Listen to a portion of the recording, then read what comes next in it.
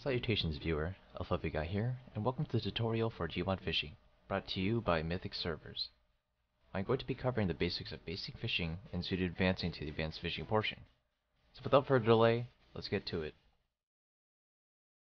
To start off your fishing endeavor, you must be familiar with our basic fishing components: the fishing rod, the fishing hook, and the bait.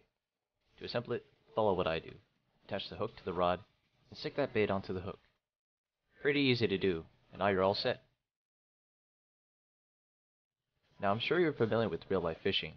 It takes a while to get your catch, so patience is key. Getting a catch will yield a notification to pull your hook out of the water. Afterwards, to unhook your catch, press E on your keyboard.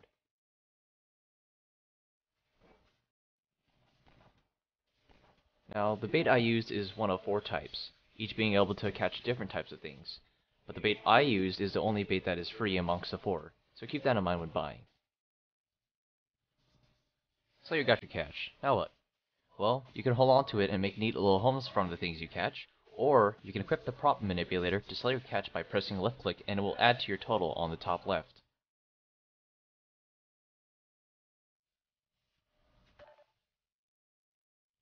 I'm certain as you continue fishing that you will encounter this chain box here. What it does is spawn a random type of NPC in front of you, good or bad. Unfortunately, I got a bad NPC, so I have to shoot it. But the novice mistake new fishers make is assuming all NPCs are hostile. That will probably have repercussions in later time. Not all NPCs are bad, and the status is shown by the hue they garner, good being blue and hostile being red. Pretty self-explanatory when you look out for that.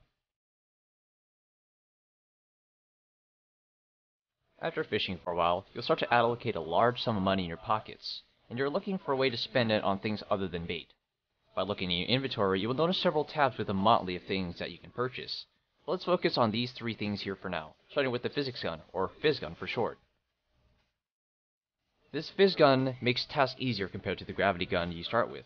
Keep in mind the things you buy aren't permanent unless it is from the store in the F2 menu, but allows you to manipulate props that are otherwise too heavy for your grav gun to carry on its own, and be able to freeze certain things, probably making your fishing a lot more convenient. That concludes the basic part of fishing.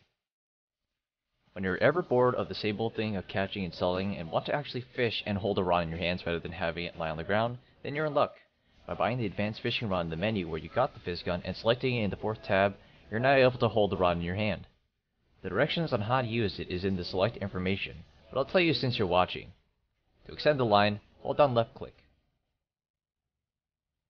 To reel in your line, hold down right click. When holding shift while doing any of the 2 actions, you will extend or reel faster than normal.